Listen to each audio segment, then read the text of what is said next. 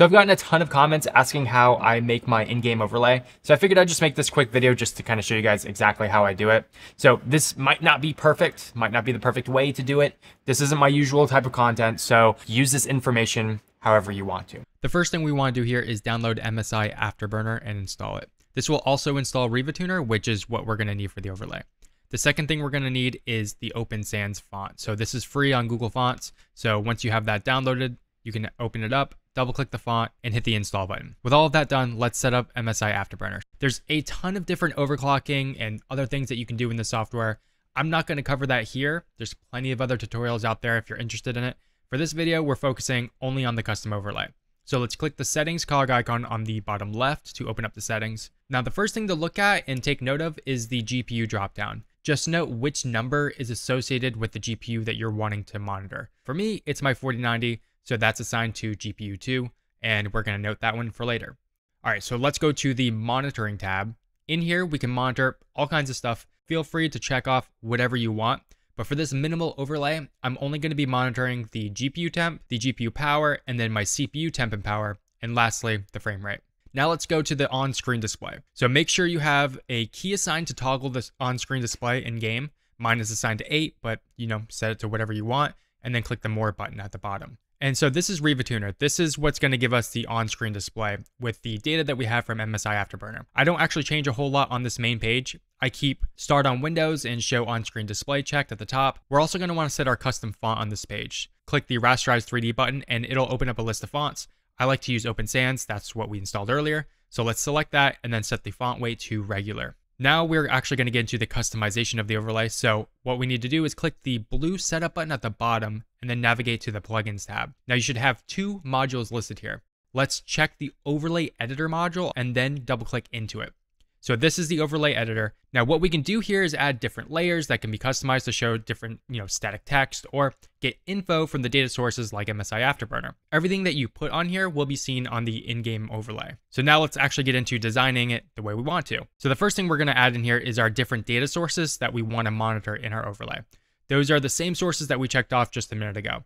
To do that, let's go into the data sources menu, then click edit. In here is the list of data sources that are available to this overlay. Your list might be blank right now, so just click the add button. Then in the data provider dropdown, click MSI Afterburner. Then check off any of the data sources that you want to use in here. Then click OK when they are selected. So now that we got all the data available to us, we just need to add them into a new layer.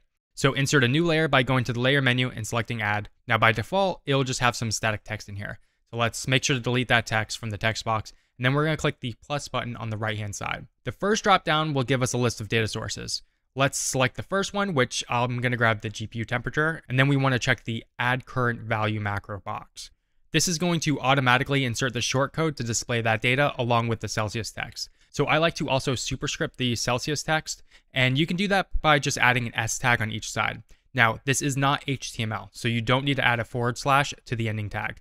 It's not going to work if you do that. Then you can set this text to whatever color you want by selecting the custom text color and then choosing your color. Now we can repeat that for all of the data that we want to show. And I'll just use static text for the labels. Okay, now that we have all of the data we want to display, let's work on designing the thing. So first, let's add a background container or a box so that's easier to see in game. Now it's really simple to do. Just add a new layer, remove the text in the layer, select custom background color, and then choose the color that you want. So I'm going to be setting this to white just for now, so that's easier to see in this tutorial. But after that, I'm actually going to be changing it back to black later. And then I'm also going to set the opacity to 100%. Hit OK, and now we can see our box, which now we can easily move it around and resize it. I'm going to make mine 3 blocks tall and then wide enough to contain all of our data here. And it might end up on top of all of the other layers that we created earlier. So in order to fix that, with the box selected, you can just go to the layers menu and then click move it to the bottom. Now, the first problem we have is to get all the text to be vertically centered with this background that we just created.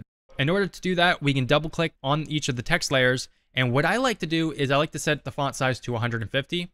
And then you can uncheck the resize layer to content box here. And then you can set the manual extend origin to the middle left position. From there, we can resize the layer container to also be 3 blocks high. And that sits it right in the middle. And now we can just apply that to all of them. So the last thing to do here is to get those rounded sides to give the background a pill shape. To achieve this, it's pretty simple. I just use an image. So I have this black circle image here, which is 223 pixels by 223 pixels. That size is something that you're going to want to take note of for a step later on. And I'll also have this image linked in the description so that you don't need to make one yourself, but you can create one yourself or use whatever you want. So now we need to move this image into the RivaTuner overlay folder. You can find this folder by going to Program Files, RivaTuner, Plugins, Clients, Overlays, and then drop it in there.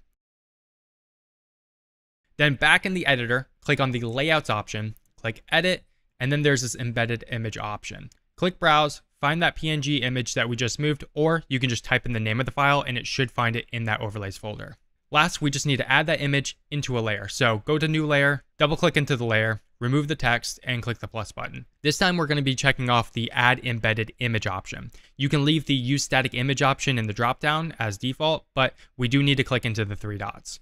Now this part might be a little bit weird to some people. RivaTuner puts that image into what's called an image sprite. It's just a collection of images. What you need to know is that we need to tell RivaTuner where on the image sprite our new image is.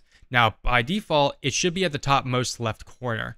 And so all we need to do here is for those first 4 values on the screen, we can set each of them to 0. And then we need to input the width and height of the image, which in this case is 223 by 223. Now I'm using a white circle image here for demonstration because you wouldn't really be able to see it if I used a black one. However, I am going to be switching this out for a black one in a moment. Now, once we press OK, we'll have an image tag generated to the text box, and then we can press OK on that dialog. So we'll just need to create 2 of those and put 1 of the circles on each side of the rectangle box to create that pill shape, and there you go. So now that everything's set up, what we're going to want to do now is to save this overlay so we can save it. But the last thing you can do here, if you want to carry it over to another computer or another build in the future, you can actually export this and then import it again later. And so what you're going to want to do is go up to the layout menu option, export, name it whatever you want, and then export it. And now to see what this looks like in the future, whenever you start here from a blank slate, you can just go to layouts, import, pill overlay, open, and then there you go. And what else I'll do is I'll actually add my exact overlay into the description below, and you can just download it and import it yourself if you would like to. So thank you so much for watching. I hope this was helpful. I'll see you in the next one.